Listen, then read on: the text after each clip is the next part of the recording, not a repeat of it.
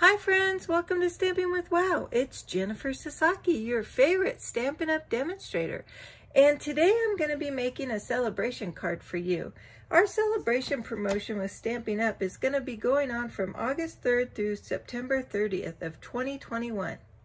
Today is August 6th, and what I've made for you is this really beautiful card using the Delicate Dahlia stamp set. Now this stamp set's free with a $100 purchase. And Celebration is all about giving back to the Stampin' Up! Customers that support our businesses. This Delicate Dahlia stamp set, and that's free with a $100 purchase. Now this stamp set is really nice. It has, it's that photopolymer type of stamp. So when you stamp it, it picks up the edge, the lines of it, like as if this is an actual photograph of a flower. So you get a really true picture or stamped image when you stamp it, because the detail is really strong. It's fine detailing. Now there also is another stamp in this set that's just the outline of the dahlia, and what you can do is you could use the ink pad to color it in, or use markers, or blend the alcohol blends. What are those called? The Stampin' Blends. So let's go ahead and get started. There's a lot of good stuff in this catalog. If you go online, you can get on my Facebook page, Stampin' with Wow, I will have a downloadable version of the Celebration catalog, our mini catalog, and our annual catalog. And if you're not into downloadable versions, you are more than welcome to email me at stampinwithwow@yahoo.com, and I will be more than happy to get those catalogs in the mail to you. The other thing I'm using in this card is another paper that's coming free from Celebration, and this is the beautifully penned. It's a 12 by 12 paper, and you get 12 sheets. It's all in black and white.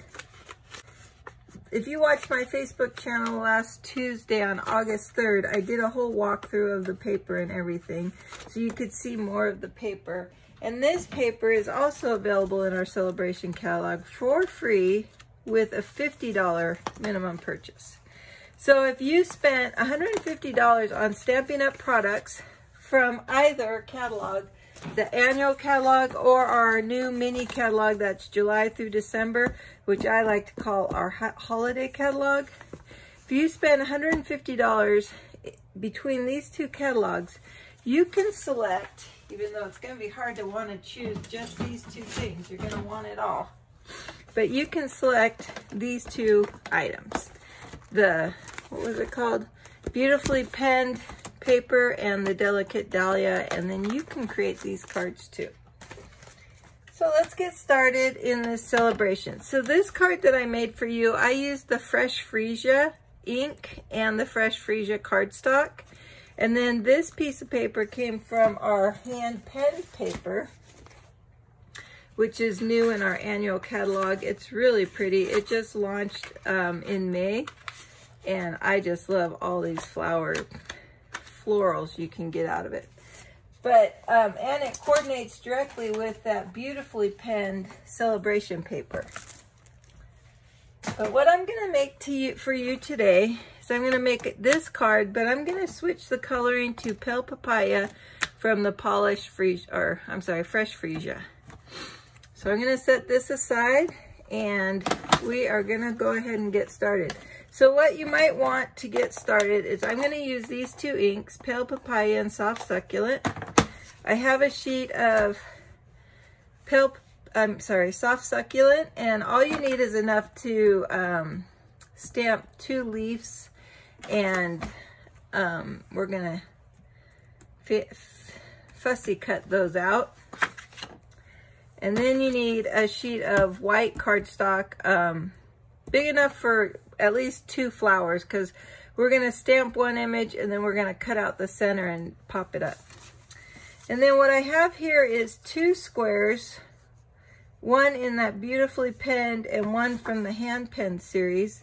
And these are measuring at 5 inches by 3 3/4, and I'm cutting them in a diagonal. And the trick when you cut this is you want to make sure when you cut both sheets that you're using the same diagonal slant. Otherwise, your pieces won't line up again. So when I go to cut this Pale Papaya piece, I want to make sure that I'm using the same lineup so that these pieces can coordinate together. If I switch it, they won't coordinate together when I line them up for my card base. So make sure that you keep your diagonal going in the right direction. Otherwise, you're gonna cut more paper. And trust me, I find that out the hard way. I keep forgetting that. So the nice thing about this is you have another set of card bases, or not bases, but decorative designer series paper ready to go onto another card base. The other thing I have is a 8.5 by 5.5 scored at 4 1/4 card base. And I have 2 pieces of Whisper White. One is 5 1/4 by 4. Sorry, 5 1/4 by 4. That's gonna be for our outside. We're gonna layer between the Pale Papaya and our 2 sheets of designer series paper like so. And then we have one piece that I like to cut my inside sentiments at 5 by 3 3/4, because when I cut 4 out of one sheet of paper, it gives me 2 1-inch borders, 2 1-inch strips. So that's just a little tip for you, because when you, so these are what I'll usually get as excess when I cut these smaller ones for my inside sentiment. Because if you cut them at the 4 by 5 1/4, you get 1/2-inch strips. And 1-inch strips are a lot easier to reuse than 1/2-inch strips.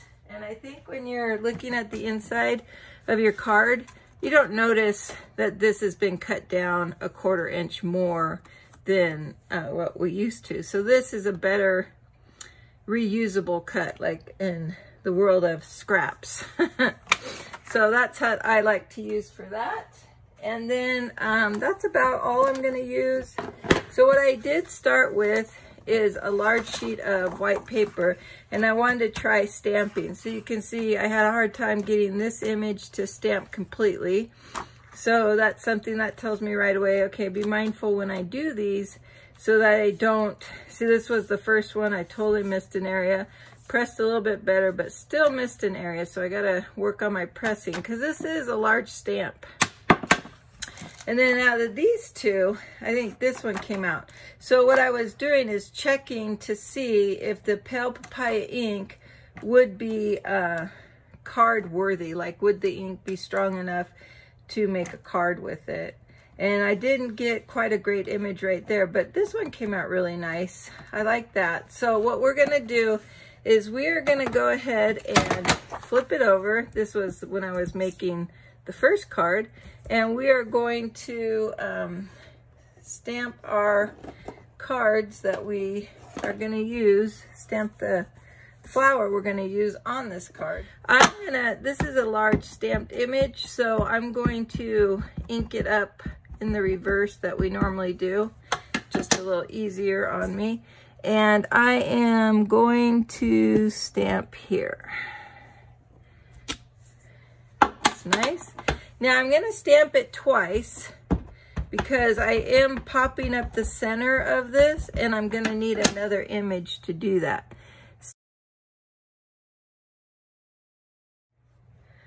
Thinking I'm going to keep this one for my big flower and that one for the center.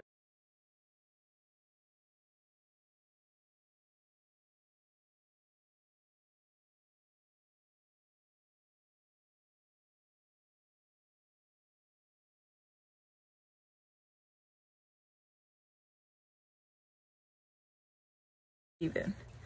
So I'm going to start right here. There we go. And then I'm going to create some of my own if I don't see one that's coming in the pattern that I want. So or if there's a big gap, then that's where I'm just kind of like creating my own.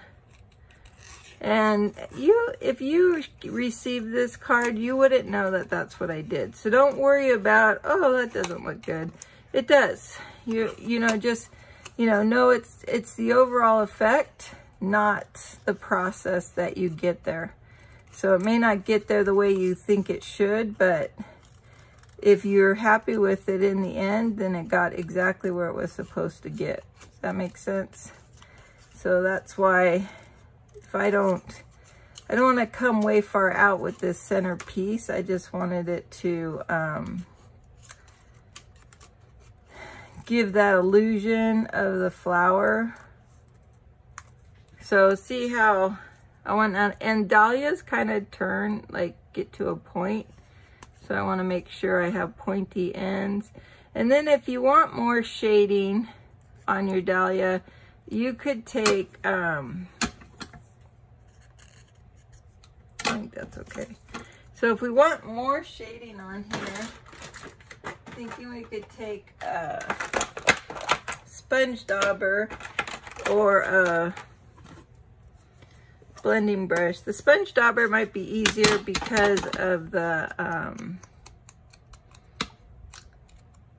easier to maneuver into these little edges, where a blending brush you might just get too much ink in other places. So by inking the edges a little bit like this, it makes it look more intentional. There we go. I think I like that. So see, it will just lift up that. So see how that just gives that flower that little bit more impact right there. And then if we wanted to do a third layer, we could stamp this a third time. So I'm gonna take,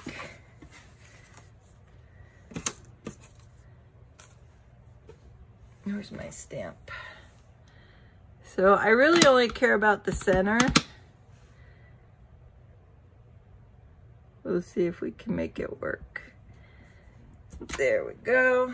So now I'm just gonna come in and make some jagged lines as I try to cut around for this center. Because like I said, it's not like you're seeing these clear lines or anything. And you just want it to look like it's supposed to have been done that way, right?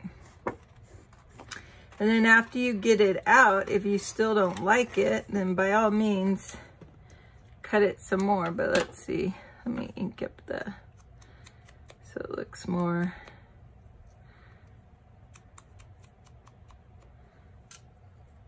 There.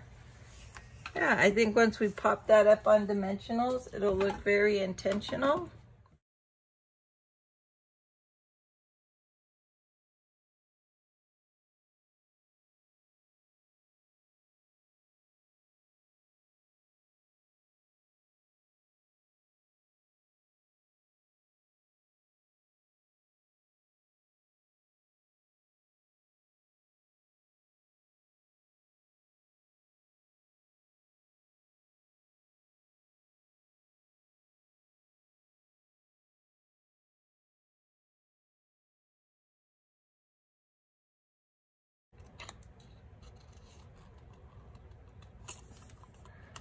There we go.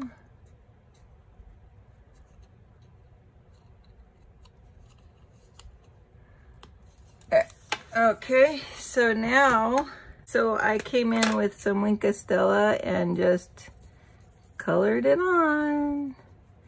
Cause I think I wanted more of a, it sounds funny, it looked very dry. So I think the Wink Stella, it'd be like, almost like you want some glossy accents or something, because you just want a little oomph on here. There we go. All right, so now I want to take some dimensionals, and I'm just using up my scrap pieces of dimensionals.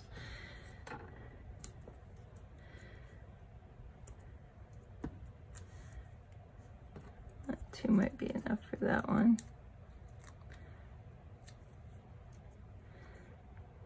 There we go. And we'll put one on this guy.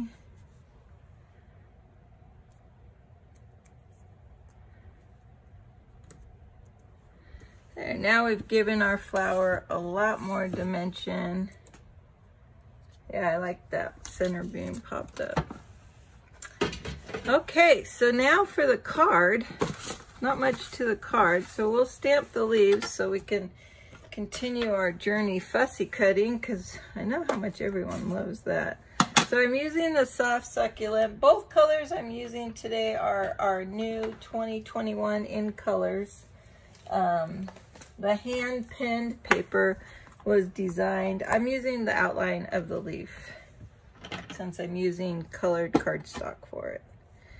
So our hand pen paper was designed for the launch of our new 2021 in colors. And I'm just gonna do 2 leaves.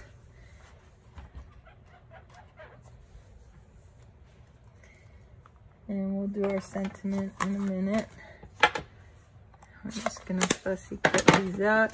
I just think on like this card, those leaves added just a wee bit more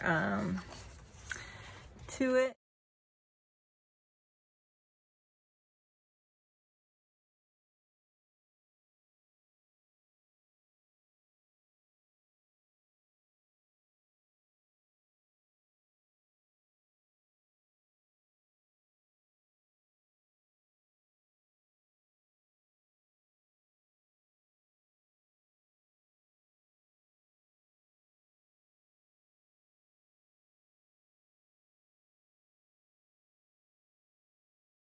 We can stamp the inside sentiment. So what I did on this one is I stamped 2 images of this photopolymer stamp, but I stamped off the ink. I don't know if I'll be able to stamp off the ink with this Pale Papaya, but let's try it and see.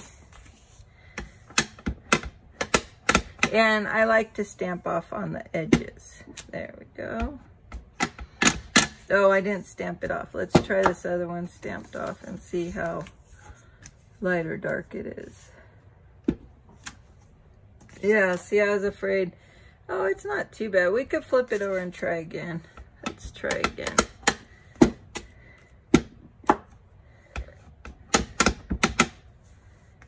Kind of like how it gives just that soft look. It's barely noticeable. On stamp sets, what I recommend is always buying a couple of the stamp sets that are only sentiments, because like this one, the sentiments you have on here, they don't really get you to a front and an inside sentiment. I mean, I could easily see it being on the inside or seeing it on the outside, but I don't see these connecting, you know, together. So I like to buy a couple of sentiments in our catalogs so that I always have some extra sayings to add to the inside card. So in the first card I made, I used the "Oh, so happy for you," and then "wishing you much happiness today and always." So like, I like that "oh, so happy for you," and I pulled this little tag die cut I had out of another stamp set, but we'll use maybe a punch or something this time. So this one could be a "thank you kindly," "sending heartfelt sympathy," "you inspire me." And then what we could do is a different one of these. So I always recommend that you have some of these, because sometimes the stamp set you're working with doesn't have enough sentiment to get your card to the level that you want. It's up to you. It's a personal thing. So I think we're gonna go with the "you inspire me," and then instead of doing a tag, we'll have it be, we'll use the border punch. I'll use this one. This is called the Lovely Labels Pick-a-Punch. And I like this one here. So we'll use that when we go to do our sentiment. And we'll probably do a 2-color layer. Okay, so on the inside, it's going to say "you inspire me" on the outside. And then I think on the inside, I'm going to go "your friendship is a blessing."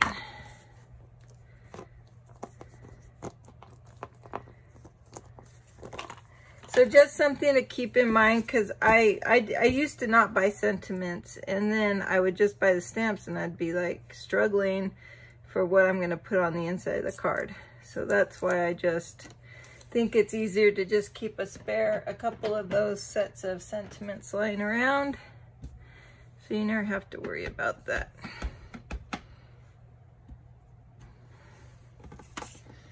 And that's very cute. So that's the inside of a card. So we're done with one more thing. So here's a 1/2-inch strip that I just keep lying around from when I cut my white cardstock down. And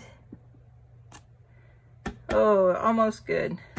Got the one more time. There. Okay, let's go ahead and punch this out. I'm gonna have to trim it. I think that's the back side, yeah, okay. And then lay this down. I'm gonna flip it over.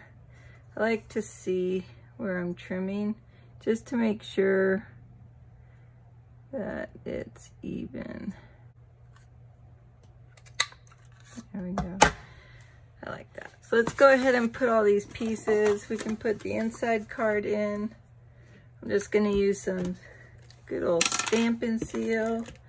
Get the job done. Keep my fingers from getting all gluey. I do like a good Tombow liquid adhesive, but... And then if you notice that your card base keeps flopping up, just give it a good score, and that should help it stay folded. When you mail it or put it in an envelope, that will also help it stay folded. Okay, so we're gonna I want to put these two together, and we're gonna use the Pale Papaya ribbon. And maybe I'm gonna change the orientation here. Oh, and the other thing I wanted to do, sorry, I forgot all about that. I'm gonna use a blending brush and add some color. This one was used for yellow. I'm gonna add some color to this piece of, I want to say black and white paper. Okay, we'll just get some ink on there. And I just want to shade this white to have a little bit more of the Pale Papaya look.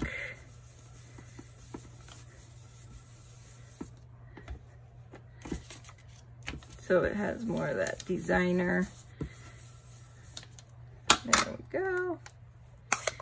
And then on the other card, I had my fresh freesia ribbon go over the green. But with this one, because I'm using the Pale Papaya, I think I'm going to have it go more over the blacks, because you're not going to notice it if it's on the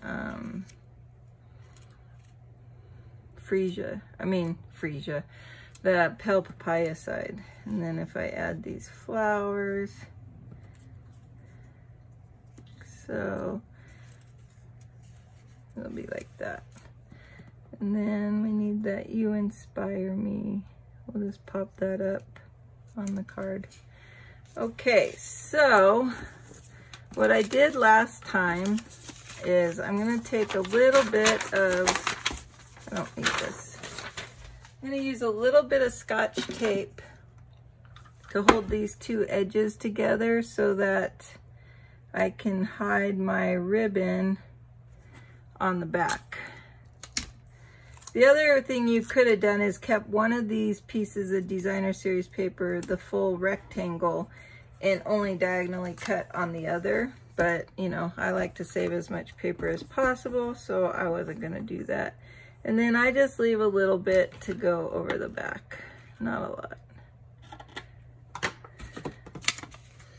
So then I'm going to fold, I'm going to tape one piece back. And then I'm going to tape another piece back, making sure it looks straight. Oops, that is not straight.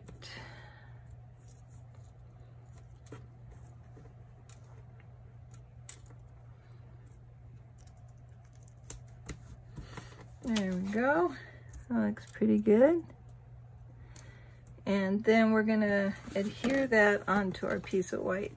So let's go ahead and use our Stampin' Seal again.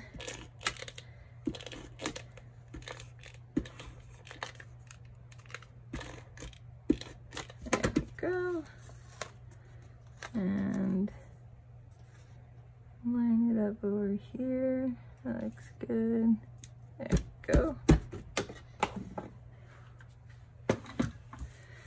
And then we can just put some Tombow on here real quick.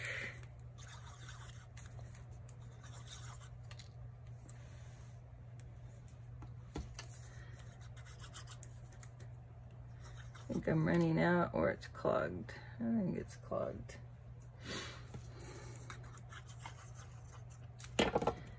Go and just figure out my placement.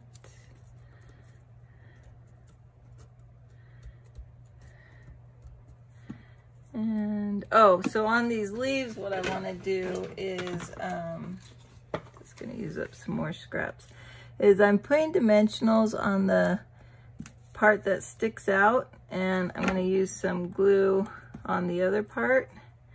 That way it'll be flat under the flower. Oops, should have put it down there. There we go. It'll be flat under the flower.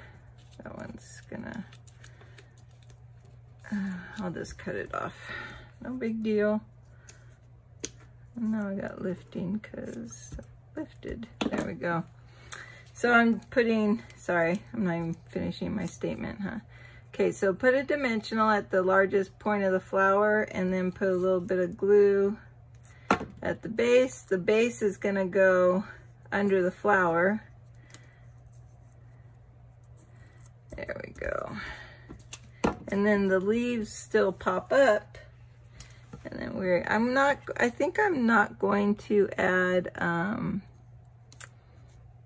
I don't think I'm gonna be able to put it there. I was putting a bow. On this one I put a bow, so let me see if I can still add a bow. I'll do the smaller bow.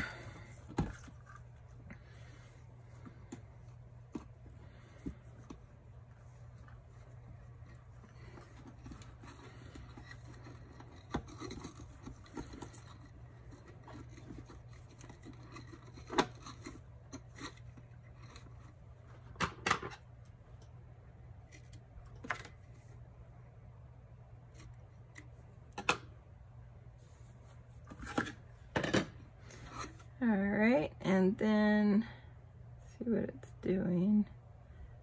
That one came. Let's see if we can still add the You Inspire Me. Maybe we'll pop that up on top of everything, or down here. And we'll put the bow. So I love to use, my favorite way to adhere a bow is the glue dot. They hold it, no problems. There we go, and I'm gonna put it on the sentiment. And then I think I'm gonna pop this sentiment up a little bit like that. So, I'm gonna use the mini dimensionals. There we go. That's probably 2 or 3. More here. I guess you won't see that little bump I worked so hard to cut out. It's funny, huh? Anyways, I know it's there, right? There we go.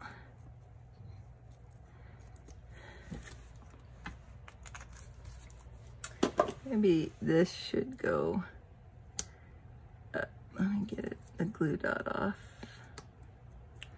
And we'll move it up there, so it looks like it's part of the ribbon that's coming across. And then you see my dot.